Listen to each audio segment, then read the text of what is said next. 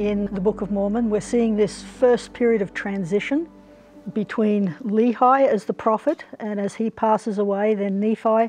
And that's going to have an impact on terms of the community of the Nephites and the Lamanites. And we're going to see this separation from them as the Nephites move away and establish their own community in the land that they're going to call the land of Nephi.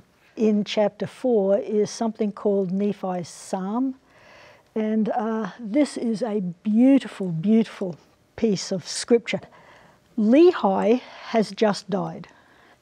And the prophetic mantle is shifting from Lehi to Nephi. And this psalm is a way of Nephi expressing, am I worthy of this? It's one thing to be the son of a prophet, but now that prophetic mantle is squarely on his shoulders. And we see this inner turmoil in Nephi, which I love. He talks about that he's going to write the things of his soul. And what I love about this is seeing this window into Nephi the man and the struggle that he has.